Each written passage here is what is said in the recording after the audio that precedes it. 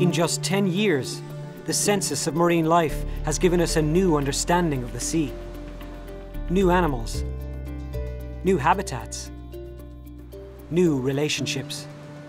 But in many ways, this is only the beginning. The census created a baseline against which future change can be measured. It challenged marine biologists to use the most advanced technology, and it laid the groundwork for global biological monitoring systems. It also created a place to store and share the knowledge gathered during this and future projects.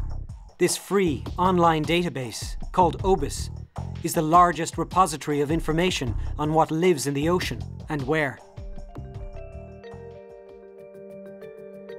But perhaps the greatest legacy of the Census of Marine Life is the teams of people and partnerships it created. It established an international network of researchers working together to study the sea. It broke down barriers, encouraging sharing of resources, data, and ideas. It helped train and support the next generation of scientists in universities and classrooms across the globe. And it empowered researchers to explore deeper, further, and more intensely than ever before.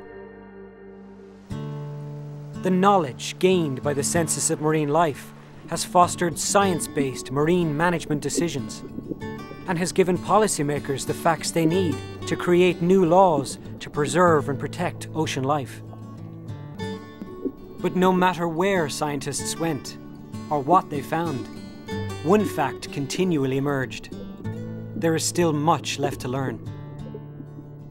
The Census of Marine Life has charted a course for future exploration and understanding of what lives in the sea.